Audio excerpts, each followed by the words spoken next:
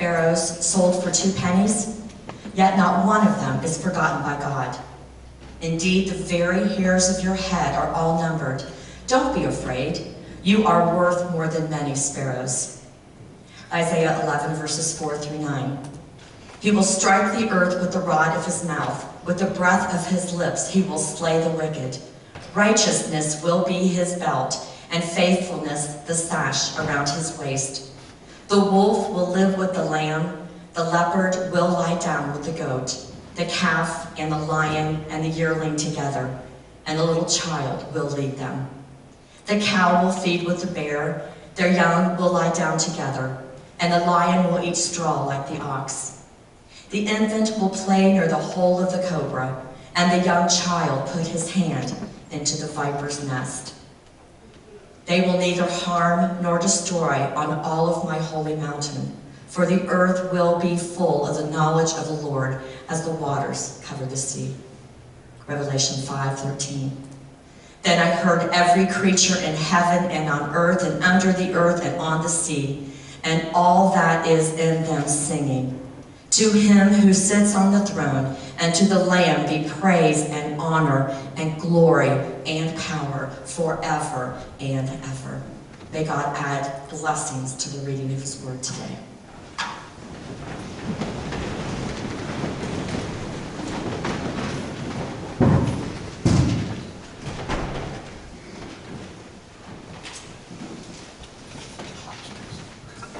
Well, we've been looking at the topic of heaven and various questions about what heaven is and what to expect, or at least what Scripture seems to say about various topics, such as what's heaven like, and who goes to heaven, what will we look like when we're there, will our loved ones recognize us, questions like that.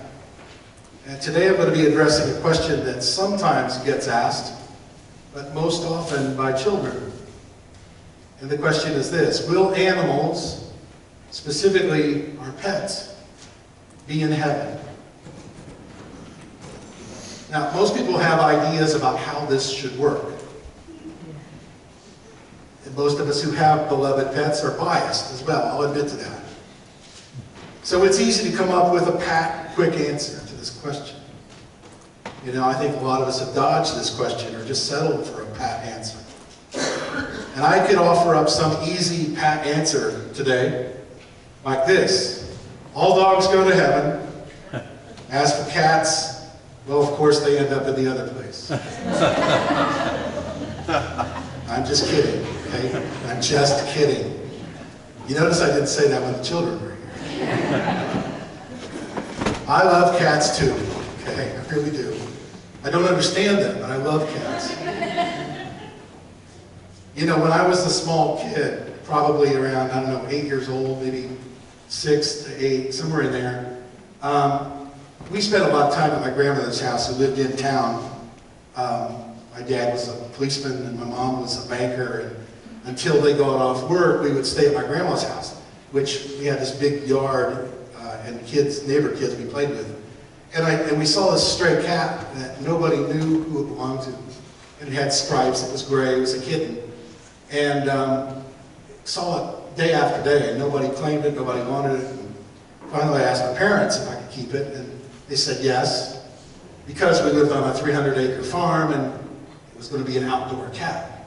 And so we loaded the cat up and took it home and named it Tiger. I named the cat Tiger. That was my first pet. And what I remember best about Tiger is that no matter how I was feeling or what was going on, I could go out on this back step. It was a breezeway between our house and a shed. And I could sit on that step, and Tiger, within wherever she was, somehow would come up and jump up on my lap and lay down and stay there for eons. I mean, she'd be there all day if I sat there all day. And that's how I remembered her, and she was like a constant companion to me. And as I went off to college, and she was still alive, you know, would have been about 15, 16, 17 years old. I was in college during the blizzard of '78 up in Ohio Northern. And I came home my first time after the blizzard, and Tiger was nowhere to be found. So I never got to see her again. But my memory of that first pet of mine was just a very loving companion. That was just a bond between the cat and myself. And I'll always remember her that way. And so I think pets, you go into Petland and there's that sign that they put up. And it's true, it's not complete. I mean, there's more to it than that. The sign says pets make life better, right? You seen that, Petland? Has anybody seen it? I'm pretty sure it's still there. And the fact is, pets make life better. But they also make life harder, right? There's a lot of work, There's a lot of work to taking care of a pet, keeping a pet in good shape. And so I think that as much as we just want to, kind of not deal with this question or just give a quick answer, I think the real question is, does the Bible give any guidance on this question? Will pets be in heaven? I have to tell you, there's not a whole lot dedicated to the subject in the Bible that I've seen. And what there is not entirely clear. It's up for some speculation, I believe. But after researching this and checking it out and praying about it, because it's a big responsibility to stand before you and answer questions about a place that I've never been, and relying on some guidance from Scripture to come up with some sort of direction. But here is why I believe that pets will be in heaven with us. Here's my opinion on this. God made us, and God made all living creatures, right? He made us all. In fact, the creatures were here before we were. And in the beginning, God spoke animals into existence. It says in the book of Genesis chapter 1, verse 25, God saw that it was good. And that's the same thing God said when He made us and when He made the stars, all other creation. It is good. All right? So this tells us one thing, that God highly values human, and not just human, but all living creatures, all life. God values life. All right?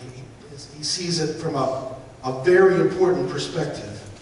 In fact, all of His creation, if you think about this, all of His creation were meant to live in peaceful harmony for eternity. We were all meant to live on. None of us were meant to die or get sick. And all His creation was meant to continue. It was only after the fall of man where sin and death and sickness entered the picture and changed our earthly environment. It was only after God flooded the earth in judgment that God allowed animals to be used as food. Prior to that, to the flood, all humans and animals ate plants only. We were all vegetarians. You can check this out in Genesis chapter 1, verse 30. After the judgment of the flood, God mentioned another new consequence of our sin. God said to Noah, "Be fruitful and increase in number and fill the earth. The fear and dread of you will fall upon all the beasts of the earth, and all the birds of the air, upon every creature that moves along the ground, and upon all the fish of the sea. They are given into your hands. Everything that lives and moves will be food for you. Just as I gave you the green plants, I now give you everything. And for your lifeblood, I will surely demand an accounting. I will demand an accounting from every animal, and from each man, too. I will demand an accounting for the life of his fellow man." Well, there was now, for the first time, separation, danger, distance between the men and the animals, the men and women and the animals. This is part of living in a fallen, cursed world. Yet despite this new arrangement, God made a covenant, a promise not to destroy the earth again by flooding. Now, who did God make this covenant with? We tend to think it was God made the covenant with Noah, right? Or Noah and his ancestors, right? That's not quite complete. Genesis 9, verses 8 to 13 says this. Then God said to Noah and his sons with him, I now establish my covenant with you and with your descendants after you, and with every living creature that was with you, the birds, the livestock, and the wild animals, all those that came out of the ark with you, every living creature on earth. I establish my covenant with you. Never again will all life be cut off by the waters of a flood. Never again will there be a flood to destroy the earth. And God said, this is a sign of the covenant I am making between me and all life on the earth. And then he talked about the rainbow. The promise was not just for man. It was a promise from God to his creatures as well. God values all life. Sickness, death, exploitation, cruelty, all of that is from man, not from God. And sin is such a serious offense to God that God required atonement for it, for sin, and said that all sin leads to death. All sin leads to death. And so ultimately, God provided the requirement that his Son be the sacrifice to make atonement for our sins. Sin must be judged. Sin must be paid for. Sin leads to death. You know, this curse of sin affects us all, men and beasts, the guilty, the innocent. And did you notice God mentioned in Genesis 9 that he will demand an accounting from all life? All men will be held accountable, and get this, all animals are held accountable too. Now, I don't know whether punishment for animals happens in this life or the next. I don't know. But once again, this is clear. God treasures all life. Luke chapter 12 says that not one sparrow is forgotten by God. Proverbs 12:10 says that a righteous man cares for his animals. God loves animals and wants us to care for and respect them as well. Does this mean that they will be with us in heaven? Well, only God knows for sure, but I think so. When you read about John's vision of heaven, guess what he saw? Living creatures. This passage of Revelation chapter 4, verse 6, it says, also before the throne there was what looked like a sea of glass, clear as crystal. In the center, around the throne, were 4 living creatures, and they were covered with eyes, in front and in back. The first living creature was like a lion, the second was like an ox, the third had a face like a man, and the fourth was like a flying eagle. Each of the 4 living creatures had 6 wings, was covered with eyes all around, even under his wings. Day and night they never stopped saying, holy, holy, holy is the Lord God Almighty, who was and is to come. Now granted, none of these 4 creatures sound much like they resemble our household pet, Fido. But if we get spiritual bodies, different bodies, when we're resurrected, well, maybe it's possible that our pets do as well. You know, and it wasn't just 4 creatures up there. The Bible mentions horses being in heaven. It says this in Revelation 5:13. Then I heard every creature in heaven and on earth and under the earth and on the sea and all that is in them singing, to him who sits on the throne and to the Lamb be praise and honor and glory and power forever and ever. The 4 living creatures said, amen, and the elders fell down and worshipped. Creatures in heaven. Creatures on earth and in heaven praising God. The book of Romans 8:21 mentions that one day, it says, all of creation will be liberated from the bondage of the curse. It says all of creation. Isaiah chapter 11 speaks of this, a vision of all things being made new. The wolf will live with the lamb, the leopard will lie down with the goat, the calf and the lion and the yearling together, and a little child will lead them. The cow will feed with the bear, their young will lie down together, and the lion will eat straw like the ox. The infant will play near the hole of the cobra, and the young child put his hand into the viper's nest. They will neither harm nor destroy on all my holy mountain, for the earth will be full of the knowledge of the Lord as the waters cover the sea. In that day, the root of Jesse will stand as a banner for the people.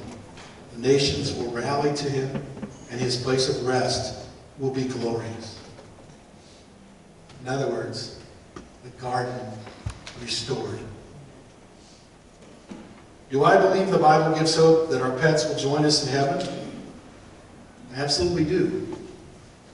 I'm going to show you a very short video clip that I believe could well be a kind of preview to what we might expect when we walk through the gate and enter heaven.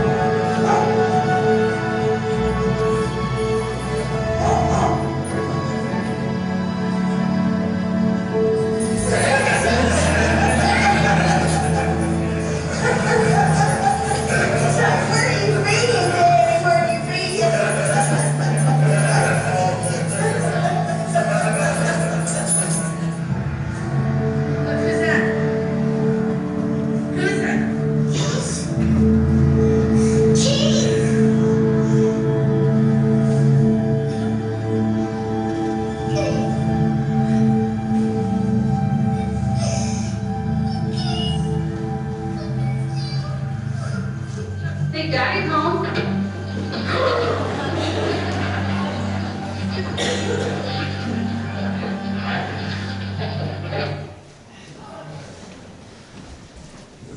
I have to be honest with you, that video went on for 2 more minutes. I decided I couldn't take it anymore. You know, as I said earlier, not all of us have pets. Some of us are allergic, or some of us are unable to take care of pets, or our living arrangement doesn't allow pets. But I think pets can teach all of us a lot about God, about His love for us. You know, pets generally show us unconditional love. They're generally loyal, sometimes even obedient. Of course, I'm not talking about cats here. You know, God loves you the same way. He longs to show you love. He's eager to forgive you and welcome you home. As in the Bible parable, He runs to you. Even when you don't deserve a hero's welcome. You know, God wants our obedience, our faithfulness. And even when we fall short, God and our pets still love us. God loves just like that. It's unconditional. Also, other things pets can teach us, you know, they're very dependent on us. They need us. They need us to make it, you know, to feed them, to care for them. So they teach us how to care and take care of and be patient, how to help other people. They teach us how to help people. the lost, especially the least. You know, my daughter Sarah decided for her birthday 3 years ago that she wanted a dog. And all I thought was, well, we already have a dog. You know, we've got rabbits, we've got a cat.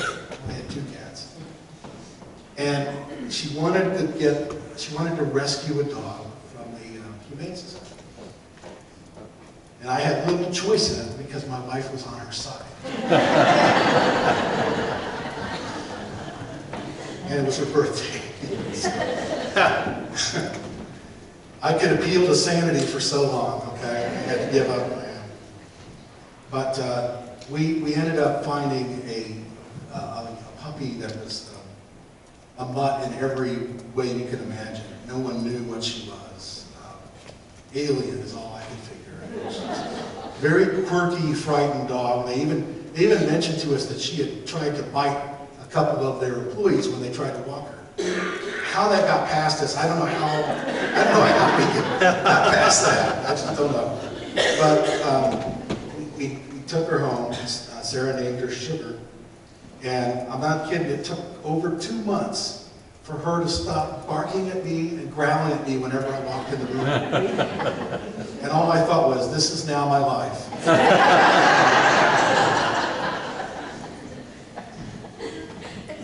And even still, I mean, she's 3 years old now, even still, when Sam's friends come over, who've been over like 50, 60 times, she still hides, barks, and growls. And occasionally will come out under the table or whatever.